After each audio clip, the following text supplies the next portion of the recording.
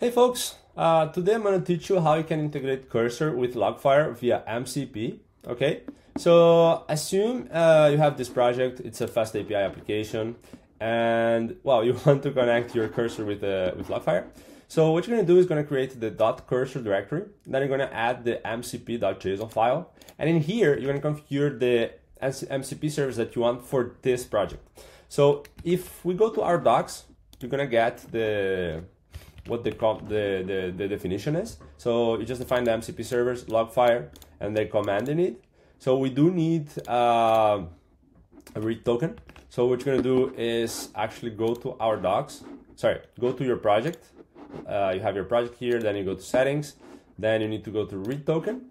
And on read token, you just add MCP server or something like that as a description, and then you have the token. Don't worry about this. I'm gonna actually revoke the token after I finish this video. So you don't need to not worry about securities here. Okay, so I now have this token. What I'm gonna do is I'm gonna just refresh the cursor. Sometimes it really loads again the tools. So we're gonna see loading. Okay, it seems it worked. So we have this server running already. If you see, I have two endpoints, slash, which just returning hello world, and the other that's slash users that, well, either has an exception randomly or actually returns the data of the users. Okay, so if I run the hello world, it's okay. If I run the users, oops, sorry, my bad. If I run the users, sometimes it works, and sometimes it also works. Oh, I should play on the lottery. Okay, and sometimes it fails. Okay. So what we're going to try now is to actually interact with the MCP server through the agent that Cursor has. So let's see how many times was the slash endpoint called. So it knows that we're in the main file. So let's see what happens here. So it's actually calling arbitrary query. So it already worked. So it tried select count every time where the target was a slash. Yeah, and the method was get. Okay, so it happened 8 times. So what if we want to actually, how many times it actually happened in the last 5 minutes?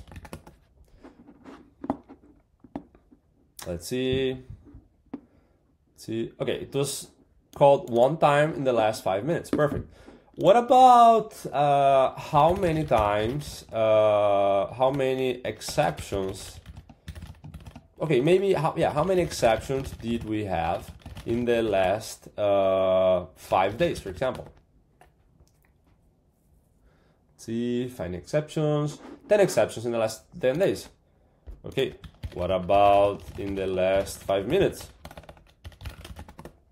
What else can we do? We can also ask, can you tell me how many times different HP status code were sent? Like 200, 300, let's see what happens. I'm actually curious about this. Okay, so 200 happened 61 times, 404 15 times, 500 10 times, and 401 times. Okay, so we can actually do many things with the MCP server that we have with Logfire. I hope you folks try it and let us know, yeah, how is your experience? Thank you.